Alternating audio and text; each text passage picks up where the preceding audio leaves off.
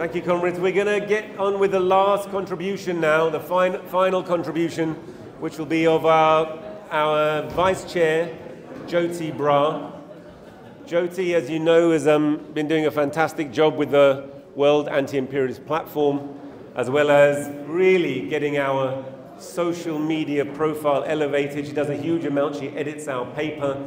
She leads many of our contributions, and we've been very proud of the work that she's been doing to push forward our work, our line, to help people understand what we are doing in the party and why they should join us, and really what the working class needs to do to liberate itself. So it's with real great pleasure I have introducing Joti. I know you've come a long way to see her, so please put your hands together and welcome her.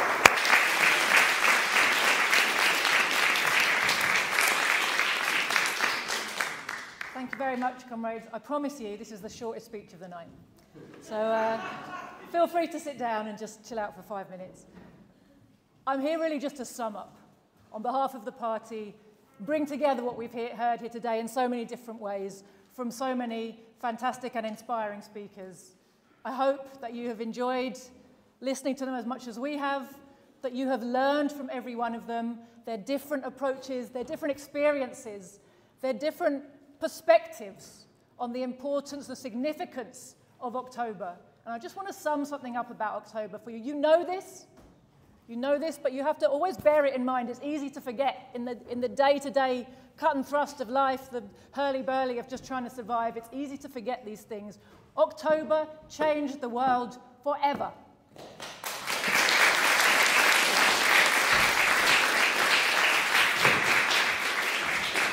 Forever. It wasn't a blip. It wasn't a thing that happened that day a long time ago. It was the beginning of a process which is still underway. It opened a new historical era. We always have to remember that. We live in the era that October began. Never forget it.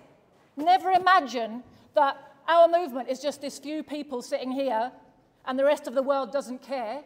Whether they know it or not, we have the key to the future of humanity. Don't forget it.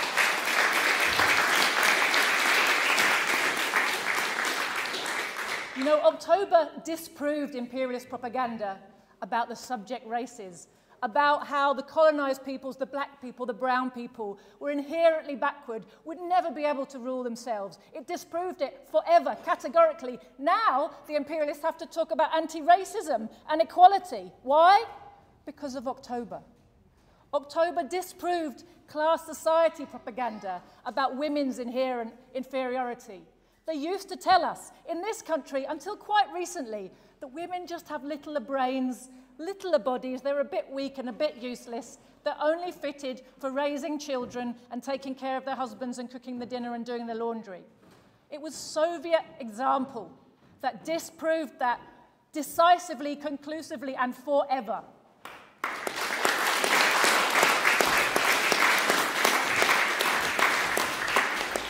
It was the Soviet Union that proved that people of different nationalities really can live together and work together in harmony, in cooperation, for the benefit of all. It was the Soviet Union that proved decisively that workers really can do without capitalists.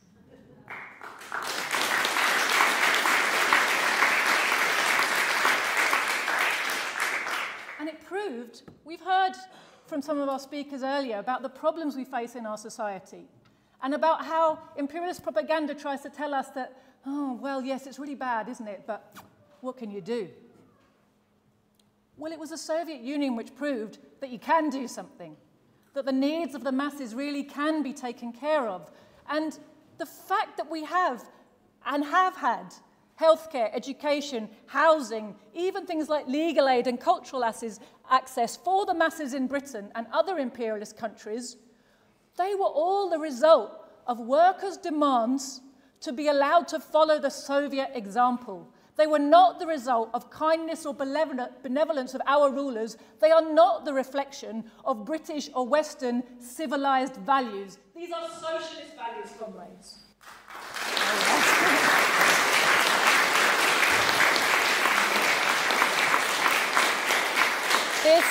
This is a message we have to take to people. Everything we have that's worth having is a reflection of socialist values and socialist humanity.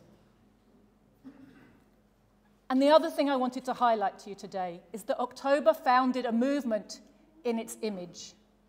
It showed us the need for the Bolshevization of our movement.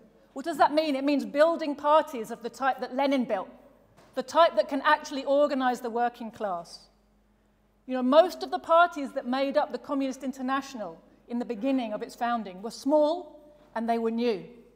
Some of them were splinters from existing old big parties which had become totally rotten in the peaceful period before World War I and had been exposed during the course of that terrible war. These parties emerged in a period of crisis and revolutionary turmoil. They grew quickly because they worked together and followed a strongly unified and scientific line. Of course, they were helped to grow by the example of the USSR.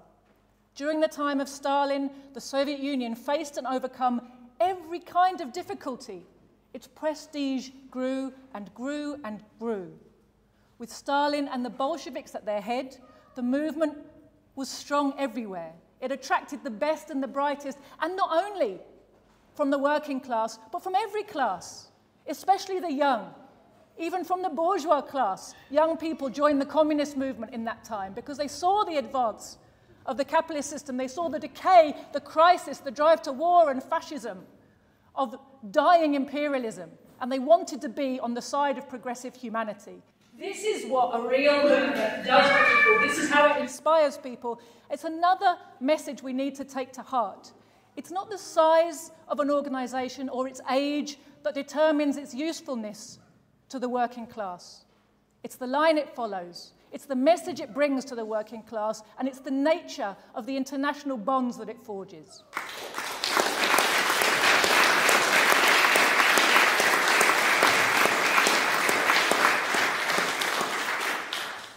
And just on this last point, I'd like to underline, the litmus test today for cooperation and joint work that we are now engaging in so fruitfully, whether it's at home or abroad, is the attitude an individual or an organization takes to the imperialist drive to war, and especially in the fronts in Ukraine, in Palestine, in the Sahel, in Korea, and in Taiwan.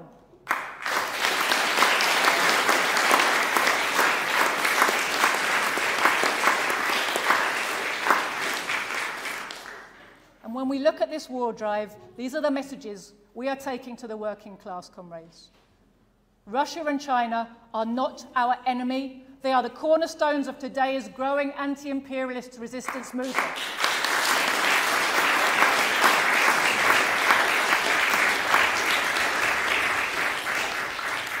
The war drive of the imperialists has nothing to do with defending freedom and democracy. It has everything to do with trying to escape the deepest ever crisis of overproduction, a crisis that will never be overcome until we defeat imperialism.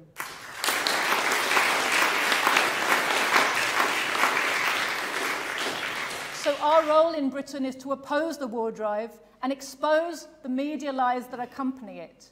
We have to help people understand the only true way out of this crisis, this downward spiral into ever greater poverty, ever more war, a spiral towards fascism, total war, total immiseration of the masses of the world's population, and there's no way out that the imperialists can find.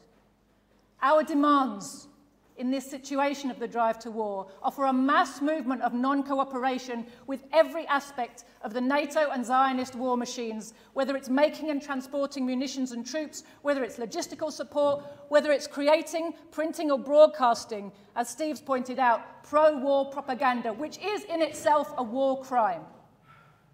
Here's a case in point.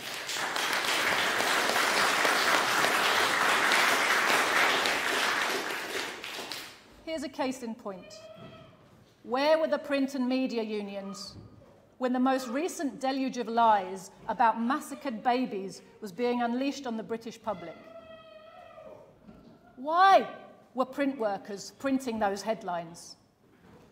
Why were supermarket workers putting them out on the shelves? Where were their unions in organising their refusal to cooperate with this deluge of hideous and disgusting propaganda against the Palestinian resistance.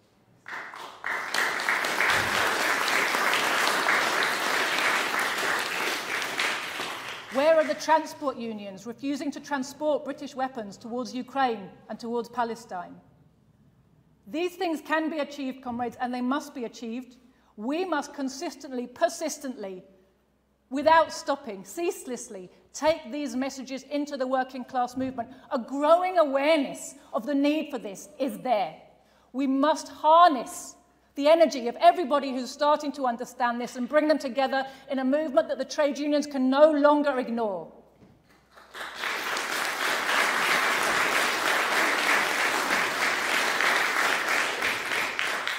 We must follow the example of Lenin and the Bolsheviks.